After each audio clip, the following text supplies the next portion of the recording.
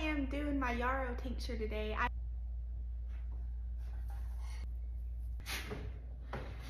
I got some in the trays too.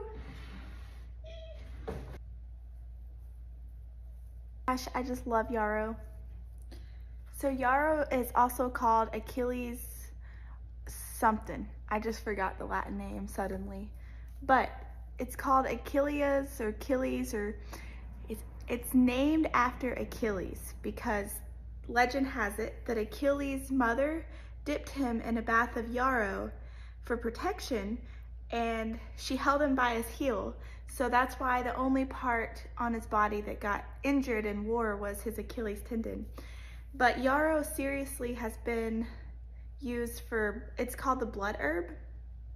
And the reason it's called the blood herb is because your body knows how to use it to slow down bleeding or to bring it on, depending on what you're needing. So it can bring on menstruation, but if you have a wound and everything, you can pack it with Yarrow. It helps stop the bleeding, and it's a very good wound disinfectant. Yarrow is amazing for various skin ailments, bug bites, stings, but it's really good if you have a fever or cold and flu to drop a few of these drops in some elderberry syrup or mix it with elderberry tea or something to help break fevers and stop cold and flu symptoms. It's a good immune system boost. Yarrow has so many benefits. I'm gonna also make some infusions with this and add it to some salves for skin problems. This is one that I just don't want to go without because it's kind of like a fix-all in a way. All right, y'all. So I thought of the Latin name of this plant, and it's Achilles millefolium or something like that. It'll get you close enough if you Google it, I'm sure.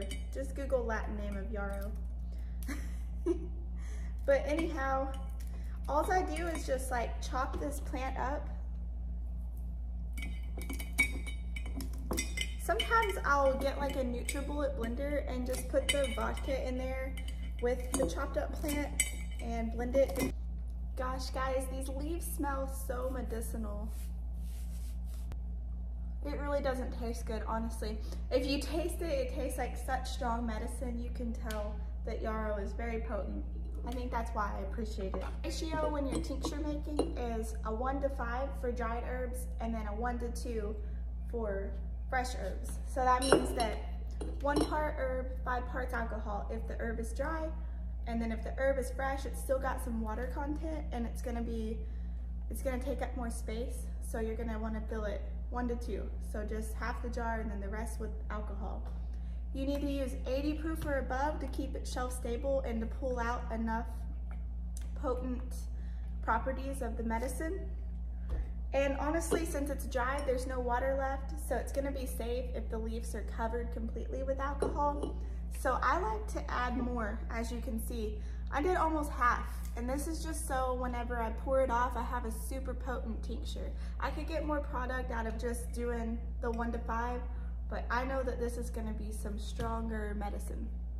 You need to know the difference between Yarrow, Queen Anne's lace, Poison Hemlock, because there are plants that people can mistake Yarrow for that would not be good news. It's got these like really distinct looking leaves, but they're dry, so you can't really tell what I'm talking about right now. I will put the link in the comment below of the video I did on Yarrow identification. So I'm packing that in to see how much I actually have here. And once again, it's almost half in this jar.